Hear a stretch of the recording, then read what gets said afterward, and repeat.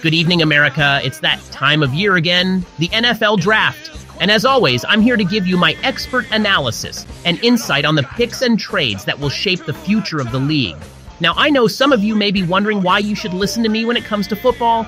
Well, let me tell you, my friends, I know a thing or two about the game. In fact, my knowledge of football is so extensive, I could probably go toe-to-toe with Bill Belichick and come out on top. Let us also not forget that I was once going to take my talents to Alabama and unseat Derrick Henry. However, I opted to stay at Harvard and get my law degree, so I guess you're welcome, Derrick Henry, for having a potential Hall of Fame career. But enough about me. Let's talk about the draft.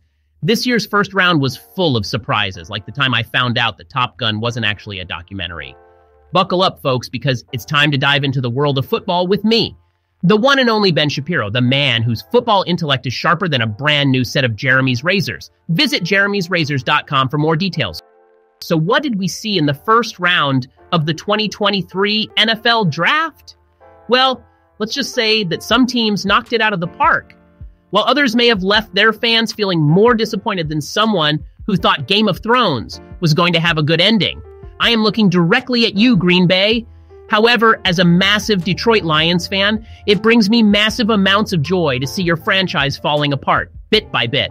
Your franchise is so god-awful that even your MVP quarterback didn't want to stick around anymore. But in all seriousness, this year's draft is shaping up to be one of the most unpredictable in recent memory. Some teams are set to make franchise-altering picks, while others are looking to make a splash with trades and maneuvers that could change the landscape of the entire league. You know what that means? It's time for me to put on my thinking cap and break down every pick and trade, like Ben Johnson breaking down an opposing defense. Seriously, what an absolute top G Ben Johnson is. So if you want to know which teams made the best moves, then stay tuned, because this is the show for you. I'll be breaking down every pick and trade from the first round, and trust me, it's going to be more exciting than watching Joe Biden try and walk up a flight of stairs, or hold a coherent thought, or run a country. Before we dive into the important issues of the day, I want to take a moment to talk about one of my favorite channels on YouTube, Hat and Beard. Here's the thing, Hat and Beard needs your support. He puts in a lot of mid-tier work to produce the barely watchable quality content that you all love, and he deserves to be recognized for it. So here's what I'm asking you to do. If you're a fan of Hat and Beard, if you enjoy his content and appreciate the half-assed effort he puts into every video, then please like and subscribe to his channel. It's a small gesture, but it can make a big difference in helping them grow and continue to produce the kind of content that we all enjoy. Also, I have heard from others, and myself can confirm, that by doing so, your Ben Johnson will grow 3-6 inches longer, you'll be able to run faster and jump higher. Yes, just like the PF Flyers, you will finally be able to have that world-renowned Ben Johnson you've finally been after. And if you're not already a fan of Hat and Beard, then trust me, you and your wife are missing out. So go ahead and give them a try. Like and subscribe to their channel and see for yourself why I and my wife, who is a medical doctor, are such big fans. Let's show our support for the barely functioning creator. Like and subscribe today, and let's help him continue to produce the kind of content that we all tolerate. Now back to the NFL Draft. Breaking down the first round of the NFL Draft, we've seen some surprising picks, some bold trades, and some head-scratching decisions that have left fans and analysts alike wondering what the future holds. Even I couldn't have predicted some of the moves that were made, and some of the spots players fell too. But that's the beauty of the draft. It's a time of excitement and uncertainty where anything can happen, and every pick has the potential to change the course of a franchise's future. And for some teams, like my Detroit Lions, in our future, we don't need roads. When you got Brad Holmes calling the shots, like Allstate, you're in good hands. So stay tuned, because we've got a lot more to cover. The first overall pick in the draft, Carolina Panthers, Bryce Young. Carolina moved up to the number 1 overall and secured their potential franchise quarterback, giving up on DJ Moore and his career. Despite concerns about his size, Young was the top QB on the PFF Big Board, and his 92.9 passing grade led all players at the position over the past 2 seasons. Now let me tell you, as myself being viewed as shorter than average, when in reality you're 6'8", however no one wants to admit it, it can be annoying to hear over and over again. The best thing for Bryce Young to do here is show up and grind away. The QB job is going to be his to lose. I'll give this an A-grade, great player, but not the top talent in this year's draft. Second overall pick, Houston Texans, CJ Stroud. After a lot of smoke that they would pass on a signal caller, the Texans ultimately select the second-ranked quarterback on most people's big board. I will give a single-letter grade for this pick, as I've heard that C.J. Stroud struggles with reading. B+. It fills a need, but Stroud is far from the second-best player in the draft. I've never been overly impressed with his skills, and until an Ohio State quarterback proves me otherwise, I will continue to not have faith in them. Third overall, pick Houston Texans, Will Anderson Jr.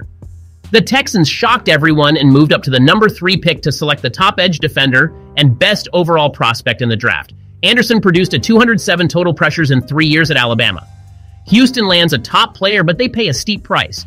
However, when you've got the capital to be bold, it can pay off immensely or blow up in their face. Getting 2 of the top-ranked players back-to-back could now be the linchpin that holds DeMeco Ryans' coaching career together. I'll give his an A+ grade, best player in the draft far and away. But heat price to get him was a big one. 4th overall, Indianapolis Colts, Anthony Richardson. The Colts stayed at the number 4 spot and took a big swing on Anthony Richardson's high ceiling.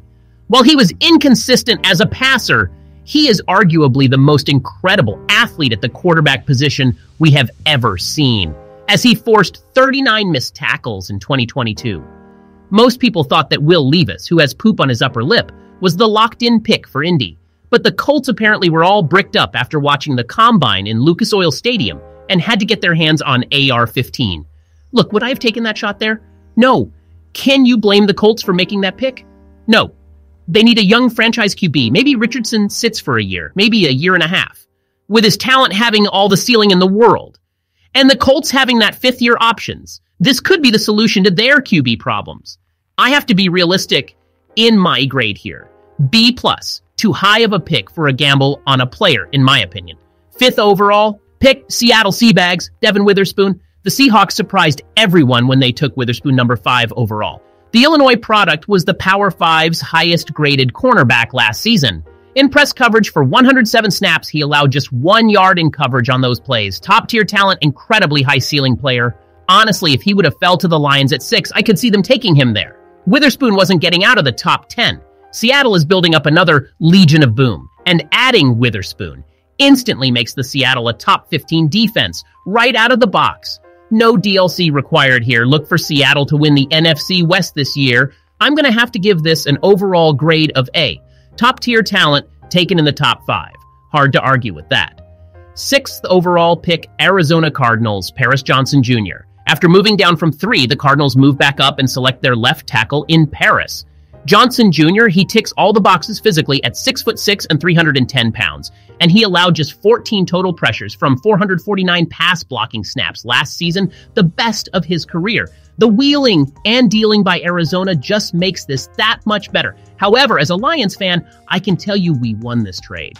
I told you all about a month ago that the smartest thing that the Lions could do would be trade out of the 6th spot and gather as much draft capital as possible. Arizona decided to be our dancing partners on draft night.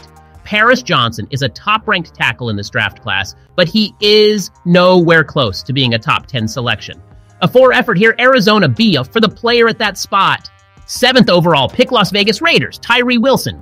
Wilson looks like he was built in a pass-rushing lab, so it's not a shock to see him go in the top 10.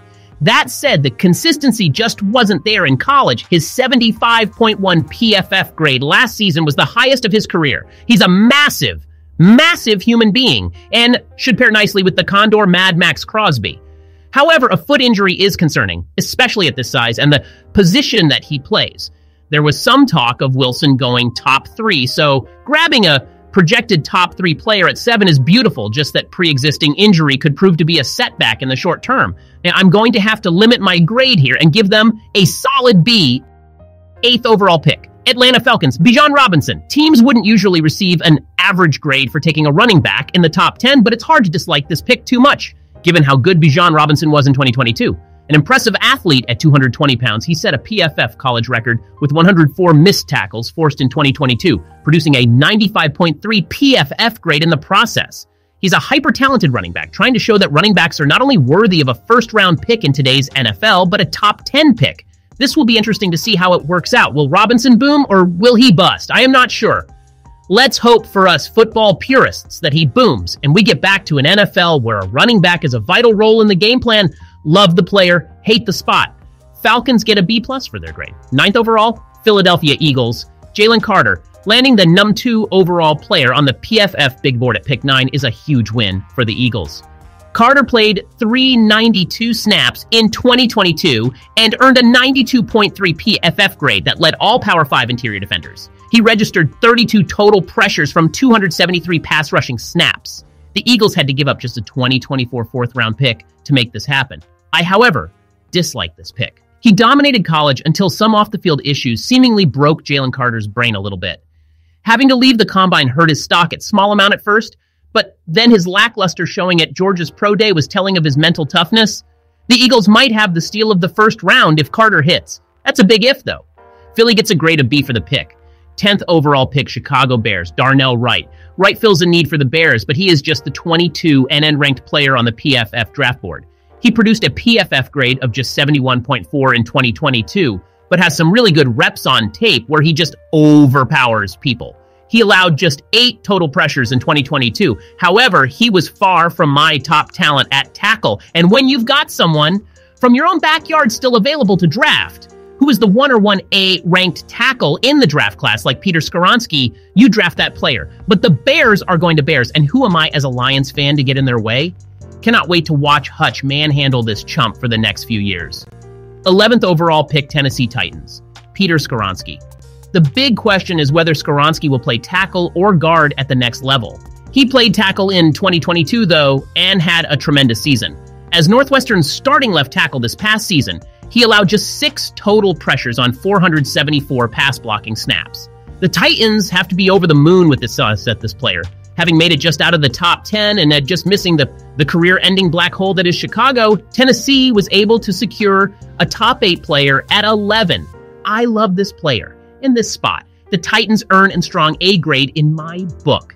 12th overall pick, my Detroit Lions. I will not be giving my take here. Instead, you'll need to like and subscribe to the channel to hear Hat and Beard's breakdown of the Lions 2023 draft class. Trust me, you don't want to miss out on it. And like I stated before, and by many, many other first-hand accounts, your Ben Johnson will grow 3 to 6 inches longer. 13th overall.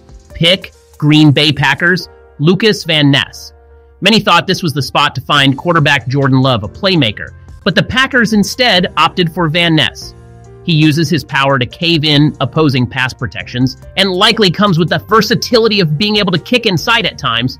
Well, folks, the Packers have made their pick, and let's just say it left me scratching my head. I mean, I know they're trying to find talent, but drafting a backup DE in the first round is a bold strategy. The guy is a block of cheese. I mean, don't get me wrong, I love cheese as much as the next guy, but I'm not sure it's a great strategy for building a championship team. Although, I guess if they can't win on the field, at least they'll win the tailgating competition. Let's hope this pick pays off for the Packers. Otherwise, they might be better off drafting a bratwurst to play offensive line. Grade D+, 14th overall pick, Pittsburgh Steelers, Broderick Jones. The Steelers jump up 3 spots, giving up a 4th-round pick to make sure they land the offensive tackle they wanted. Jones impressed as a pass blocker in 2022, earning an 84.1 PFF pass blocking grade and allowing just 9 total pressures from 470 pass blocking snaps. Look, Pittsburgh is in a rare rebuild for their franchise. As Lions fans, securing a strong offensive lineman for the future of your young quarterback is crucial. I love this pick right here. Pittsburgh gets a solid A- grade, only downgrade is giving up capital for a player that could probably fall into you. 15th overall, pick. New York Jets, Will McDonald. McDonald had the best season of his college career in 2022 and flashed incredible lateral quickness. PFF's Sam Monson views him as the 2nd best pass rusher in this draft class, but the Iowa State product was just the 29th ranked player on the PFF big board. He finished his college career with 127 total pressures across 862 pass rushing snaps. The Jets continue to build a powerhouse defense through the draft, finally securing Aaron Rodgers and landing Will McDonald in the 1st round. Should be able to contribute right away, as well as adding depth to an already blooming young defense. Robert Saleh has been killing it in the draft the last couple of years, and this pick is no different. Love the player, love the landing spot. The Jets walk away with a strong B+ grade. They could have possibly traded back and still landed Will McDonald, 16th overall pick, the Washington Commies, Emmanuel Forbes. Look, we don't give commies the time of day around these here parts, so we won't be entertaining them with an honest grade. Your facility is trash, your team is trash, your city is trash. Go back to your Redskins name, you sick pinko commie bastards. Get a very strong D- for ruining Emmanuel Forbes' career. 17th overall, pick the New England Patriots, Christian Gonzalez. The Patriots move down to 17th overall, add a 4th-round pick, and still land the second-best cornerback on the PFF big board. Gonzalez has the size and speed you look for at the position and put together the best season of his career after transferring to Oregon in 2022, racking up 4 interceptions and 6 pass breakups. I'm not impressed with the player behind the face mask, though. Gonzalez seems self-centered. All eyes on my type player. Sure, Bill Belichick can probably handle him, but why take on that mess? Either way, talented player, the Pats get an A- grade for grabbing a top 10 projected player at 17. An 18th overall pick are Detroit Lions. Again, subscribe to Hat and Beard for this. And grow your Ben Johnson 3 to 6 inches. 19th overall pick, Tampa Bay Buccaneers, Kalia Cansey. He might be undersized, but Cansey is a phenomenal pass rusher on the interior. His first step is elite, and he's coming off a season where he led all players at the position with a 92.4 PFF pass rushing grade. The Pittsburgh product should make an immediate impact in Tampa Bay. Much like Gerald McCoy before him, Cansey is the second-ranked tackle in the class and lands in Tampa. Look, I like Cansey. I think he's a solid prospect. Tampa didn't have to maneuver to get him, and he landed directly in their laps. Great pick, great player, great spot. Tampa gets a grade of a solid A. 20th overall pick, Seattle Seabags, Jackson Smith, Njigba. The Seahawks leave round 1 with 2 of the top 10 players on the PFF big board. With a 91.7 PFF grade in 2021, JSN outproduced 2021 first-round draft picks Chris Olave and Garrett Wilson that year at Ohio State on a per-snap basis. Seattle continues to draft ballers that fall to them, killing it yet again with their second first-round pick. They're able to land a top 10 player at 20. Hats off to you here, Pete Carroll. You're very sneaky in the first round. The Seabags get a very, very rare A-plus grade for this selection. 21st overall pick, the Los Angeles Chargers. Quentin Johnston. The Chargers land the 3rd-ranked wide receiver on the PFF big board and a player who can make people miss in space. Johnston forced 19 missed tackles on just 60 receptions and averaged 17.8 yards per catch. He did drop 11.8% of the catchable passes thrown his way this past season, though. Having landed in one of the pass-happiest offenses in the league, Johnston joins an already top-flight wide receiver room. Looking to be the heir apparent to Keenan Allen, Johnston will have a small role at first, until either Mike Williams or Keenan Allen gets hurt and will have his chance to shine. I fell in love with Johnston as a prospect and love the fit here for him. Even though Los Angeles is a total bleep hole, this pick is gold. The Chargers walk away with a strong A grade for the pick. 22nd overall pick, Baltimore Ravens, Zay Flowers. Flowers is shifty, knows how to separate, and complements the Ravens' wide receiver room well. He can replace the production they lost from trading Hollywood Brown last year, with Flowers racking up 500 receiving yards on throws 20-plus yards downfield in 2022. The prospect looks great. However, Lamar Jackson has never supported a true wide receiver one in this career. So best of luck to you at your second team, Zay. Hopefully you can bail on the Ravens after 3 mildly productive years. Love the player, hate the landing spot. C+ for the grade. 23rd overall pick, Minnesota Vikings, Jordan Addison. The Vikings stick at pick 23 and come away with a talented wide receiver to pair with Justin Jefferson. Addison won the Biletnikoff Award with Pittsburgh in 2021 before transferring to USC, and he finished the past 2 seasons with 25 touchdowns from 159 receptions. Great, the Vikings get a top-flight wide receiver in the class to go alongside Justin Jefferson. I can't wait for our defense to lock down one of them while the other goes off for 150 yards and 2 touchdowns. I hate to admit it, but the Vikings got a great player in a great spot. They land. God, I hate this. A- grade. Only knock on the pick is they're an interdivisional rival. 24th overall pick, the New York Giants, Deonte Banks. The 3rd best cornerback on the PFF big board, Banks can fly and clocked a 4.35-second 40-yard dash at the NFL Combine in Indianapolis. An elite athlete, he has proven that he can mirror wide receivers in college and has the size teams look for at the position. He produced a 72.0 PFF grade in his final season at Maryland, the best of his college career. The G-men need help on defense, so why not nab a corner in the first round? Personally, I would have gone after Joey Porter Jr., but the Giants wanted Banks. Strong, solid player, fits their defense nicely. Giants get an A for this pick. I thought that Banks was highly underrated in this year's class of corners. 25th overall pick, the Buffalo Bills, Dalton Kincaid.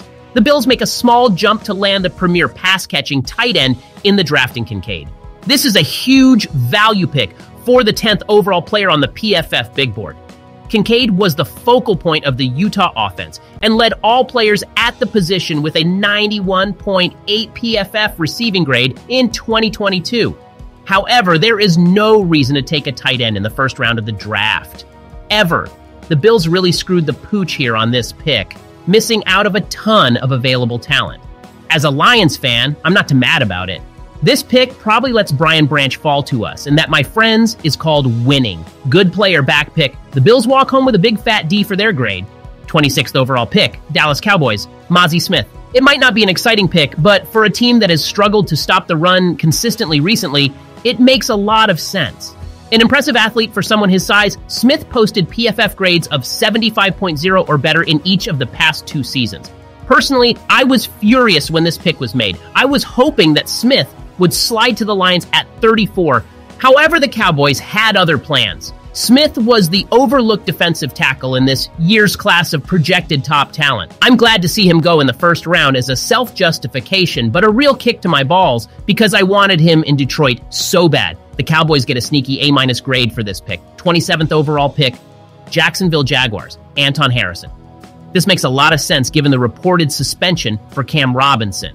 Harrison ranked 24th on the PFF big board, so the Jaguars get him at about the right spot, but pick up 3 additional picks by moving down. He allowed just 9 total pressures from 447 pass blocking snaps in 2022. The perfect spot to nab this player up. I could honestly give a fart less about the Jags, so I won't give this selection to much thought. Solid player, good spot. The Jags get the grade of B+ for Harrison. 28th overall pick, Cincinnati Bengals, Myles Murphy. Myles Murphy looked like a future top 5 pick after a freshman season that saw him produce an 85.2 PFF grade. But he didn't progress much beyond that. However, he produced a PFF grade of at least 79.0 in each of the past 3 seasons and racked up 76 pressures over the past 2 years. Was Murphy the right pick here? I don't see why not. I personally am not a Bengals fan, and if their goal is to put pressure on Patrick Mahomes in the playoffs, then this is the right pick.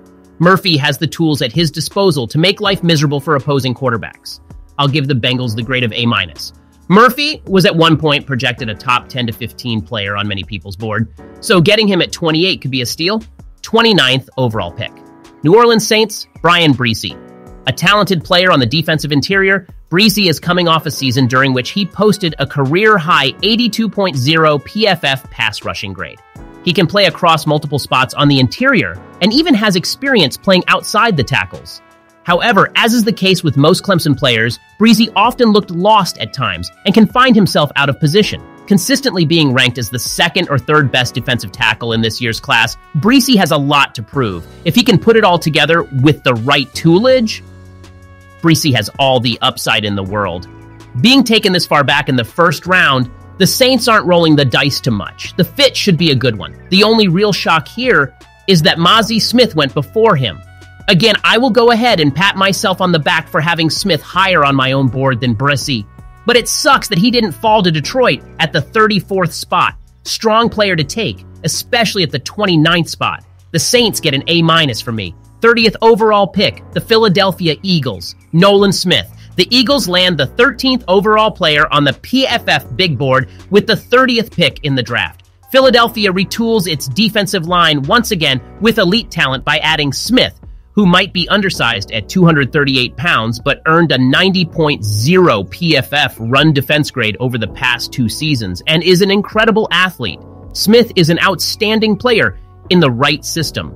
And by the looks of things, Philly is just putting the entire Georgia defense on their team. Good player. The Eagles are greasy. I am not a fan of them currently. So with the uttermost biases, the Eagles get a nice grade of D.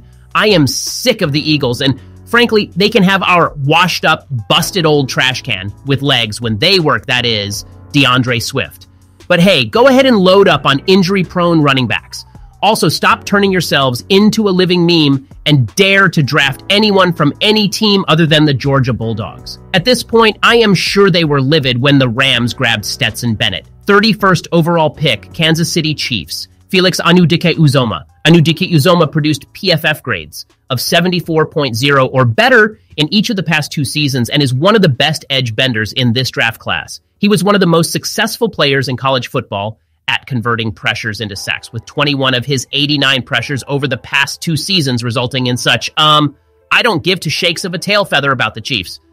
Honestly, I am willing to bet most of you aren't even still listening at this point, so the Chiefs can get a grade of dildos, or dildos plus because of the kid being from Kana State and being a Chiefs fan. And that, my friends, is the end of our special coverage of the 2023 NFL Draft here on the Ben Shapiro Show. We covered everything from the top picks to the surprises to, well, mostly just the top picks and the surprises. But before I go, I want to remind you to like and subscribe to our show. That way, you'll never miss out on our expert analysis, our insightful interviews, or our occasional Top Gun references. And don't forget, your Ben Johnson will grow 3 to 6 inches. Your wife will be so happy. Trust me, just like I trust the folks over at Boll and Branch to grace this elegant tuchus while sleeping.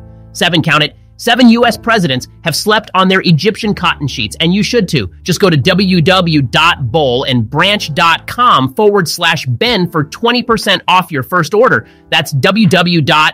Ben, it's Donald. What in the flying donkey fuck? I'm watching your show and I'm hearing this ad read on Hat and Beard's channel. You're doing it again, Ben. For the love of God and all that is holy, how many times do I have to tell you? It's low class and uncalled for. Okay, fine. But Mr. President, you know I never miss a chance to do an ad read and score that sweet, cold, hard cash. Save it, Ben. You should just hire that hat guy to work for the Daily Wire. Maybe then you'll finally learn how to do things right. Speaking of being right, I have to say it's a bit bittersweet to be proven right about Anthony Richardson. I mean, on the one hand, I knew that he was a top draft pick from the moment I saw him play. And now, here we are. And he's being hailed as one of the best young quarterback prospects in the league. I mean, the Colts have sheep shit for brains, and even they could see the immense talent that I saw. I'm very good at spotting talent. Some might say that I am the best at spotting talent. I don't say it, other people say it. But on the other hand, it's frustrating to think about how much pushback I got when I first started talking about Richardson.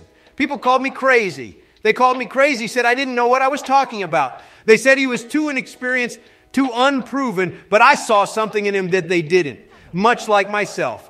And much like myself, AR-15 is coming out on top. I saw his athleticism, his arm strength, his ability to read the defense and make quick decisions. And I knew that he had what it took to be a top draft pick. If only people would give him a chance. Just give him a chance, I said. And yet still, the fake news of CNN called me crazy. They called me crazy. That's what they called me. Can you believe that? Just for believing in Anthony. I just wish he could have come to Detroit. Yes, indeed, Mr. President. You were right. AR-15 apparently was worth a top 10 selection. But we both know the Lions weren't going to take him at 6. We got our guy in Hendon Hooker in the 3rd, and it's one of the absolute steals of the draft. So it's frustrating to think about all the time and energy I spent trying to convince people that I was right. But at the same time, I take some satisfaction in knowing that I was right all along, that I saw something in Anthony Richardson that others didn't. And now everyone is seeing it too. They're finally starting to understand what I saw in him at Florida, and they put fully on display at the Combine, where clearly thanks to my promotion, the Colts got a massive boner, just massive. Some might say dinosaur size, Tyrannosaurus dick, just like the one you'll get when subscribing to Hat and Beard, but you know what they say, better late than never. That's what I tell Melania when I'm taking her to Pound Town. And I'm just happy to see Anthony Richardson succeeding, and to know that I played a small role in helping him get there. Because at the end of the day, it's not about being right or wrong.